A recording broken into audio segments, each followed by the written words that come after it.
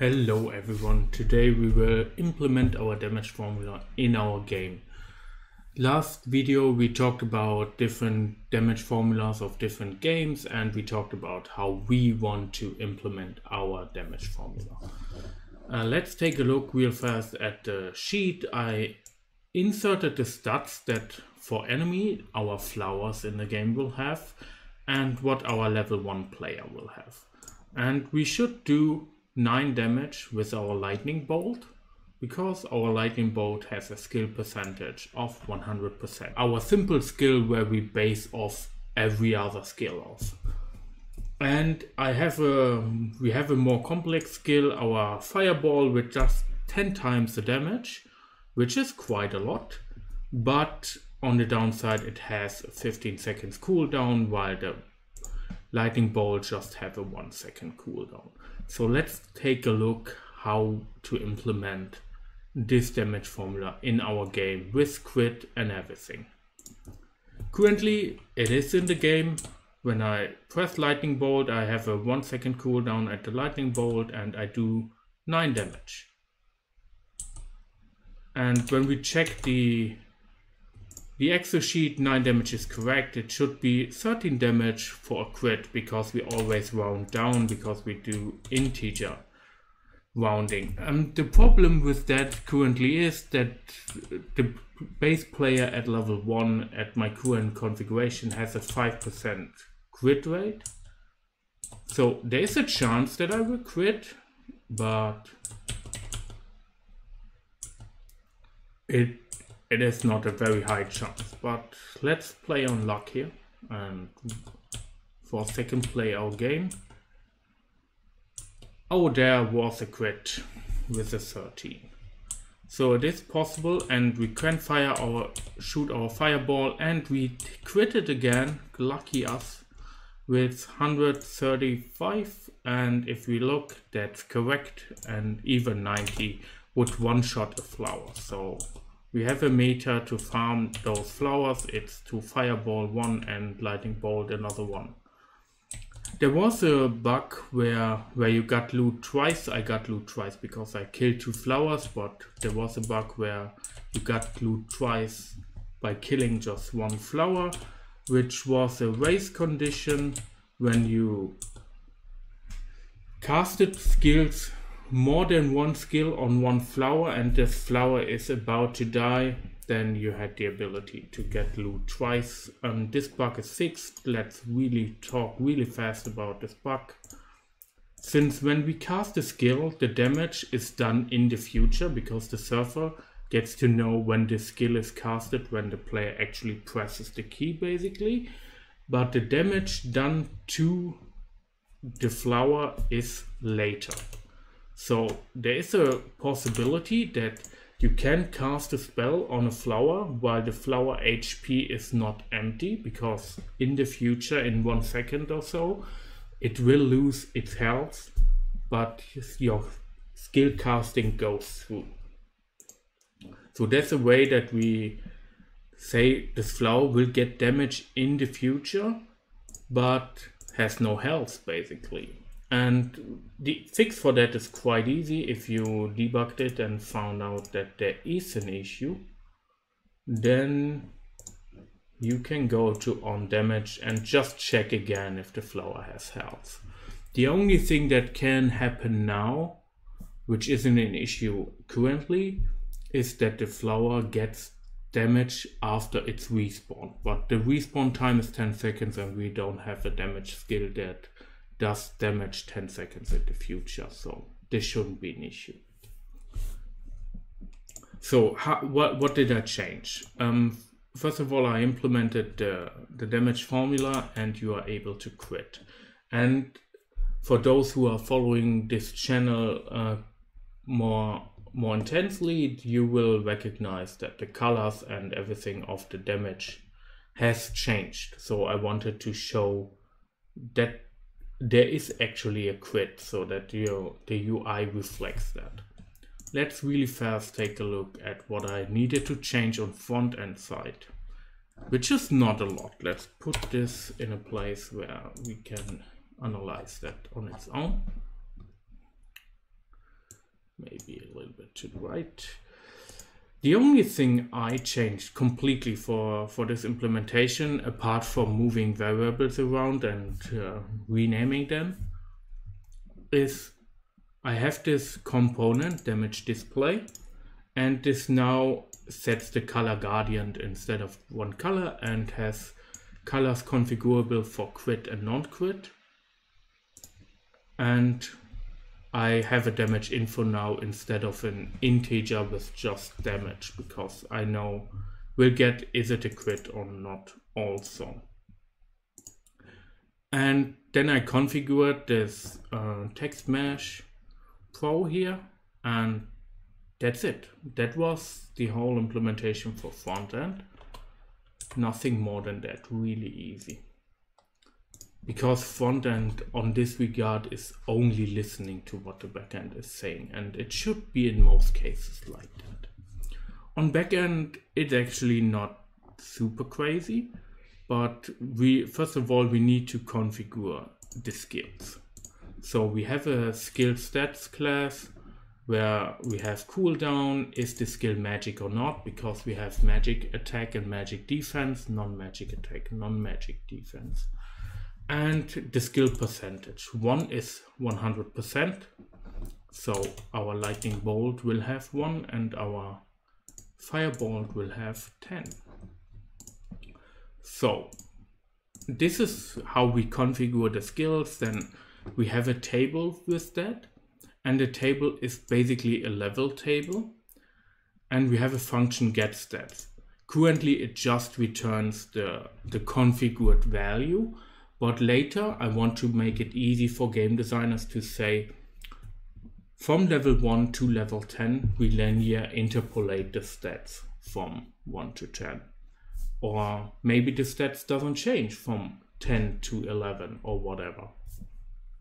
And so that you don't have to game design every level of our skills. Let's say we want to have 100 levels, then you don't want to game design 100 levels individually. It's easier to make it with a formula. So that's why we later won't directly access this table. We check the nearest values in the table and interpolate between them. That's why we added this in a function to prepare that to be easy implemented in the future. So we have this progression table, and it is configured in game design skills. And there we see it. It's configured lightning bolt level 1, has a cooldown of 1 second, is magic, skill damage percentage of 1. A fireball level 1, cooldown 15 seconds, is also magic, skill damage percent of 10. And this alone makes our game so much more interesting to play, because it's not that boring, like every time the same value. And this is public in a static variable. Because it's static configuration, it doesn't change, it's basically constant. We have this game design configuration. On the other side, we need to be able to have the player stats, or the stats for the flower. And because it could be a prop, it could be an enemy, it could be a player, I named it entity stats, because everything will have the stats basically at the end. We don't have this configurable. Currently it's fixed. For the flowers, that's totally fine, but later for the player leveling up and everything, these values need to change. But this is another feature. This is not part of this feature currently. So we have those stats, and they are basically configurable. So the question is, where do I get those stats from? 1 second.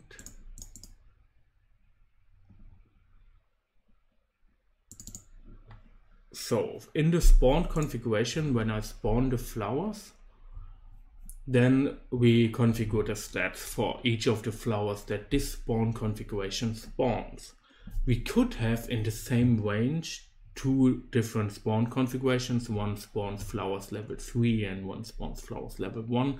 That would be totally possible within our currently game. But currently for the props, the spawn configuration says which entity stats.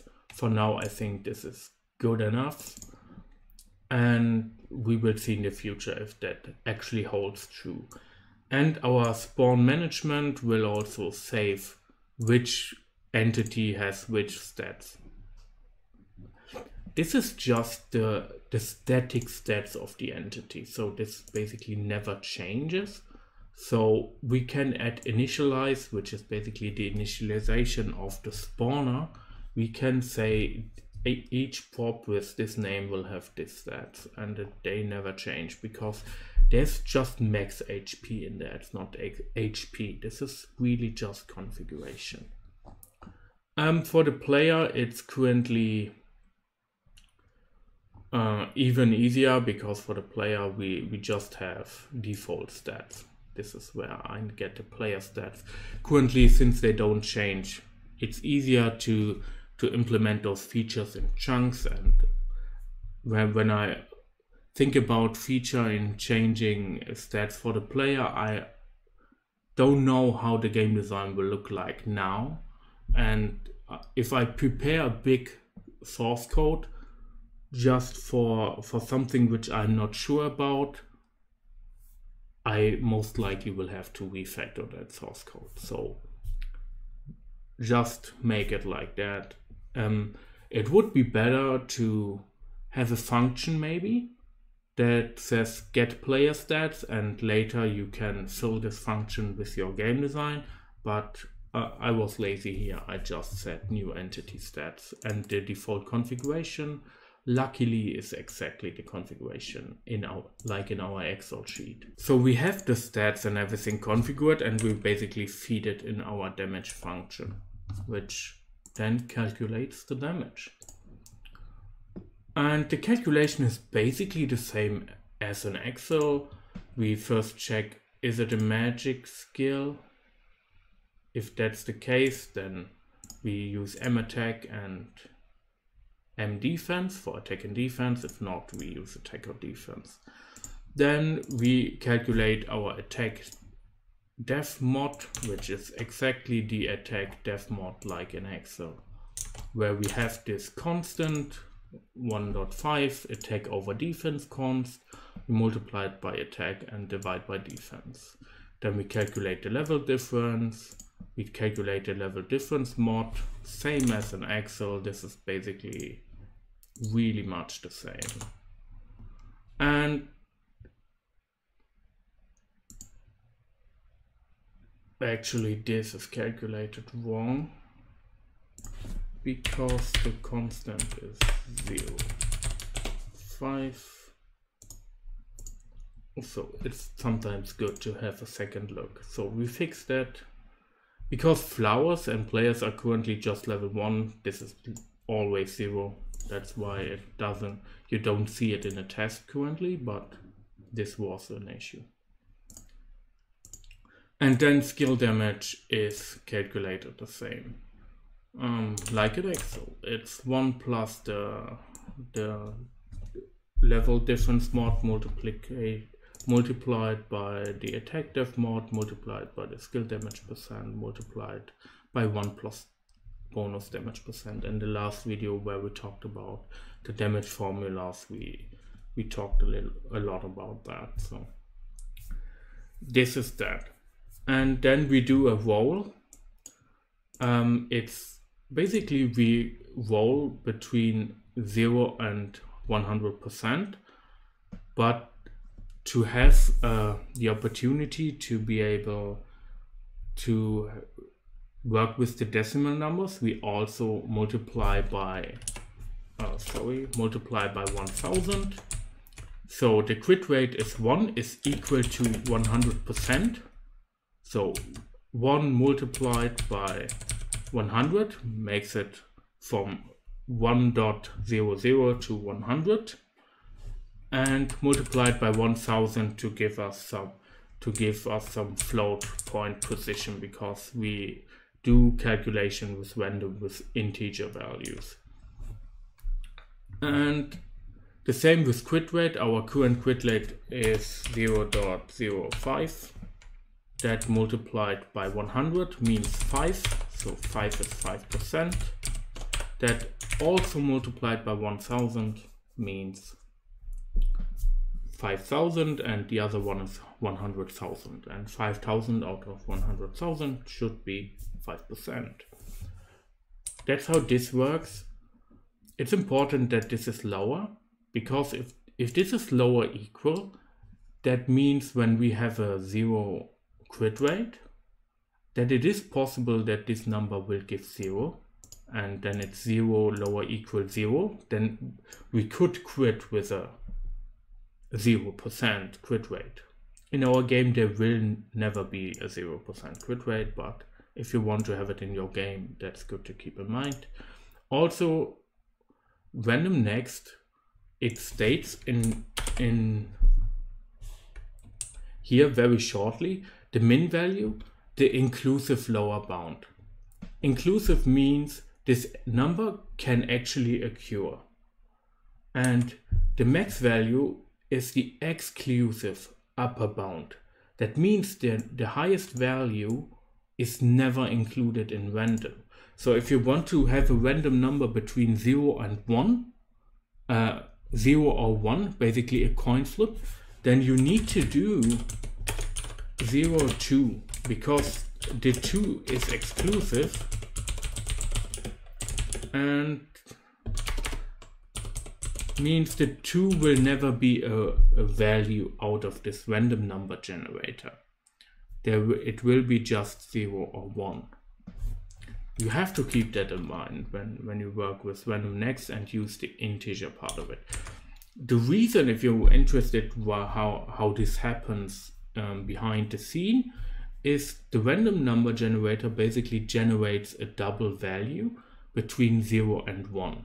And the double value never becomes 1. And it multiplies that with your max value, and always do integer rounding, so it always cuts off. So when it multiplies, let's say there's 0.999 as a result out of your random number generator, and it multiplies that with 1, then the result is 0.999, and it always floors the values, always rounds down, which will result in 0. So when you do random next 0, 1, then this will always be 0, because the max is inclusive, and now you know mathematically why that is the case. Unnecessary assignment, yeah, that's true.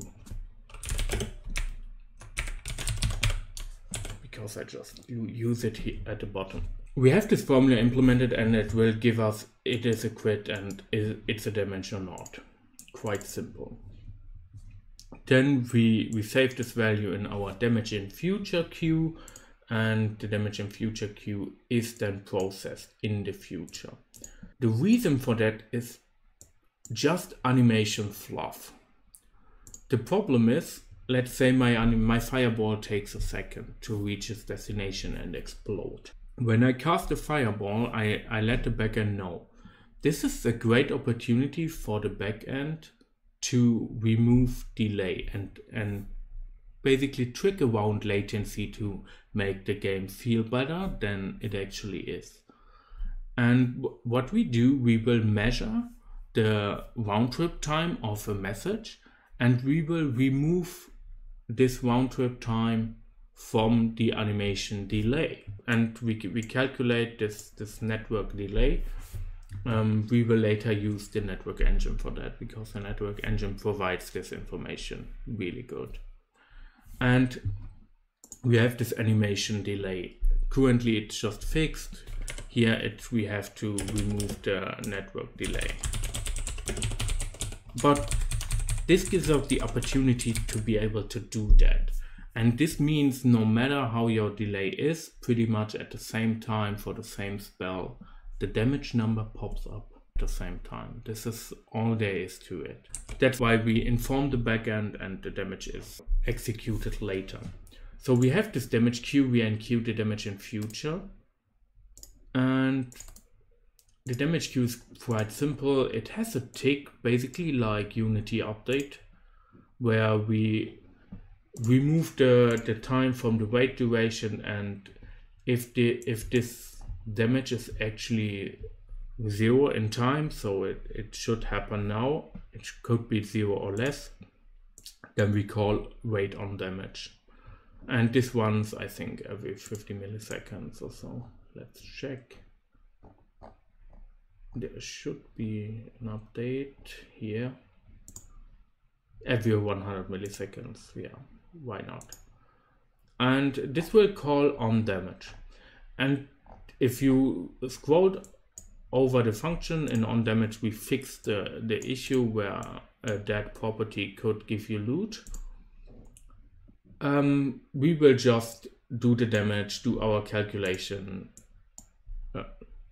and if the health is 0, then we give loot. So last hitting person gets loot, which is not best, because honestly, let's say you have a prop which has a lot of health and you attack it, or an enemy, and there comes one player and does the last hit and gets the loot, is absolutely bad. But we will later implement that everyone who at least attacks the mob once will get loot, which is also not a good implementation, because I can see people attack every flower once and just chill around in the corner and get loot when other people come over and kill them. But this is on another table. There could be some difference, like you have to do hit a certain threshold of damage to get loot and everything. But I want to have this as simple implementation, so everyone attack this once will get loot, but currently just last person. So the damage queue looks a little bit complicated if you're not used to working with locking. Normally we don't have much multi-threading in our backend because a lot of things are worked within a queue. But here it actually can get multi-threaded. The reason for that is that the damage values comes from our combat service via Redis, and Redis in our case is multi-threaded. So we have to do multi-threading in our queue here, and we have to sort it out. The only problem, now is the funny part, the whole locking we do because of one simple problem, and we could fix this problem, but this is the most efficient way to do it, so why not do it that way? Is when we loop through our list and the list gets modified with add or remove, then this loop will throw an exception. It doesn't matter if I do link for each, or if I do for each, or for int whatever. If we modify the list, then this loop will have, in this implementation, an exception that the list got modified, or it will have an unknown impact. For example, when I do a for loop, or traverse the list with a for loop, and I delete something in the middle of the list, the for loop might skip an entry or something, which is bad. And with this lock, we can basically remove that. Normally what you do, you make a lock object like this. This is best practice, so yeah, let's do best practice, why not?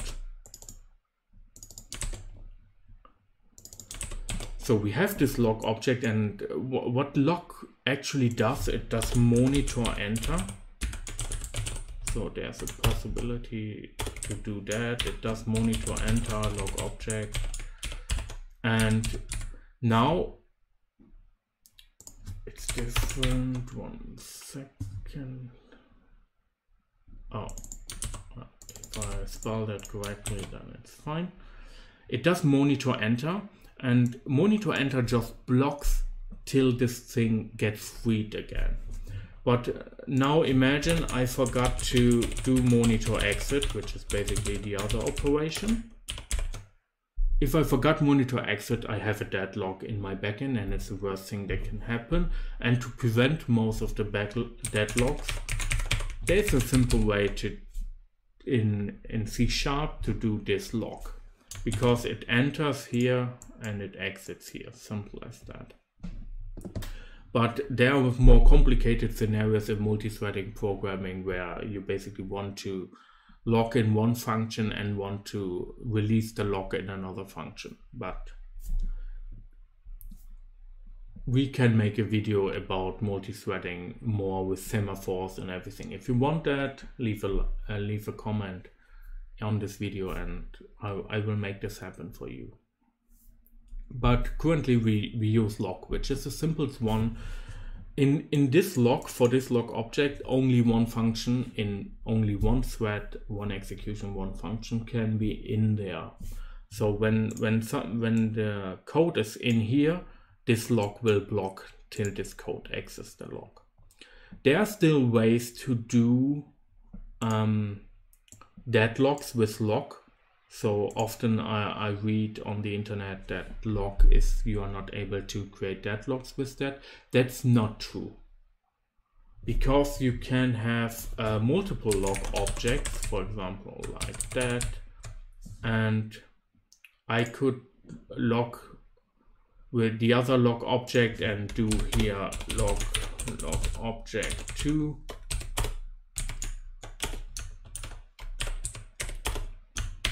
And do here lock object 2 and then 1. This is a stupid example, but there are more complex things that could happen. It can happen that this gets the lock of lock object and this update function gets the lock of lock object 2. Then this function, this happens basically at the same time. This function waits for this function to complete and this function waits for this function to complete, and that's what we call a deadlock. So even with lock there are possibilities to create deadlocks, but not if you just use one lock object, and that's what we do here. But this could be a more complex thing, like this queue could be used by another one who creates locking and everything. But it is actually possible. So when we add something to the queue, this loop can't run because this loop is also in a lock. So adding won't destroy this execution function. Then I will release the lock and then I loop over it, and here I get which damages will get executed, which is great, and then I loop over the damages that get executed. This basically creates a copy of the list where everything is 0 or lower. The reason why I do a copy, because when I run over it and I want to remove entries from it, I again run over the list and remove entries, which there is a way to do that in this case. Because I'm looping and removing in the same function, so I could manipulate the I variable depending on what I do at the bottom of the list, but it's easier that way. I just clone the list and loop through the actually damages that should happen, then I call on wait damage, and then I do remove. The reason why I don't do that, which might be the most straightforward way to have the lock over everything, which is fine. One reason is I can't do async await within a lock, and the other reason is I don't want to block the lock as longer than I need. But if the await would work, I would create a lock outside, because monitor enter and exit actually takes some time. So this is imperformant, but in performance, so we don't need to optimize here, but I can't do async await anyway in a lock. So this is it about lock and about this queue, why this queue looks more complicated than it actually needs to be. And yeah, then the damage is happening in on damage, and then we publish the damage. We publish the damage message and the combat service will send the message to the player. So currently only the player itself sees the number popping up. This is it basically. We cast a spell, we calculate the damage, we add it to the damage queue. Damage queue gets processed, gets sent back to the player, and we got this great looking UI. There's one thing which I fast want to implement, which I didn't implement just to show that the calculation is on par with Excel. Oh, I just started debugging. Let's stop that. Which is damage variance. It's very boring to always see the same number. So we said we want the damage variance. Final Fantasy VII has a damage variance of 7%. Let's take 5% or 10%. Let's take 10%. I think 10% is good. So we go to our damage calculation and we add damage variance. We basically could also do something like that.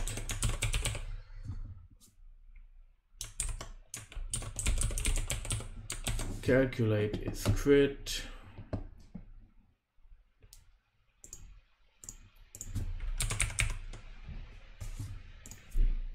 And then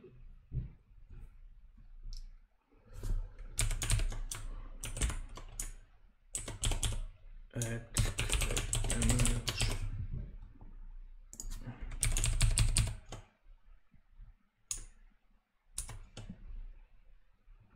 Yeah, the other one I keep. And now we want to add damage variance, which is quite simple to do. Since we're working with integers, let's first of all calculate how much variance there is. The maximum variance, which is basically damage multiplied by, let's make this a constant. Float max damage variance. Let's say it's 10% for now. Then we multiply that the current damage with the damage variance and convert it back to int. For 9, this will be 0. So we only do something if damage variance is greater 0. Because else it doesn't make sense. And then we generate a random number. Int variance is actually random next 0. It could be 0, then you do full damage, and it could be the full damage variance. And like I said, this is exclusive, but we want to include the max value, so we add +1. And then we do damage minus equal damage variance. And that's everything we have to do to have a 10% damage variance. Let's see if this is working. This is basically live coding now. I didn't prepare that. In the damage formula video, I said that I want to have damage variance, to not have the boring values. And why not implement that live if it's just a small, easy feature like that? Unity always needs to compile because I copy over the common library which is shared between backend and frontend. And Unity always wants to recompile them, even though the library hasn't changed, just because of the datetime change in the metadata of the DLL or whatever.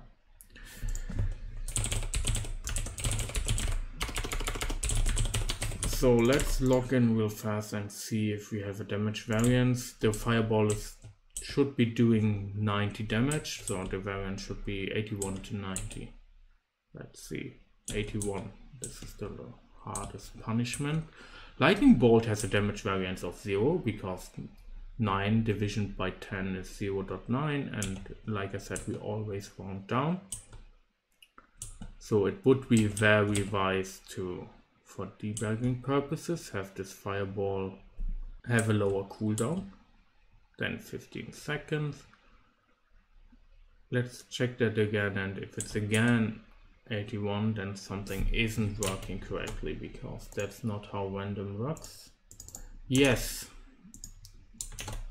we use damage variance, which is here the value, and if I give it a correct name, then this problem would have never happened, because I would have seen that this is the maximum damage variance. And since I'm here,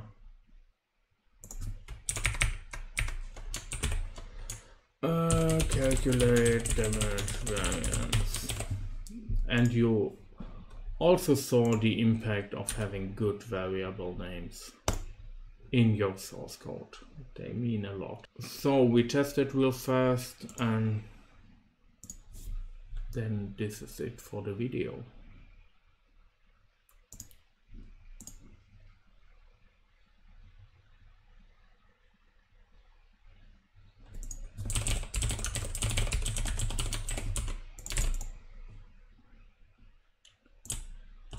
So we get lock-in, fireball, 86, great. This is still 999.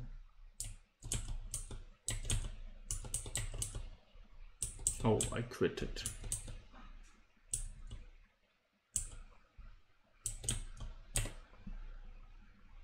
$84.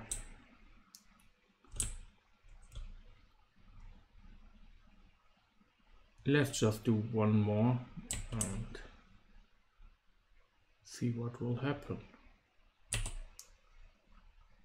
84, which is sad.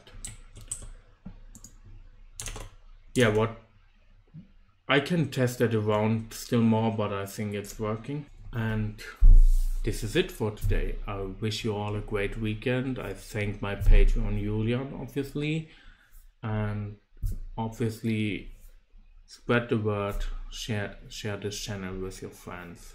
Have a good day. Bye.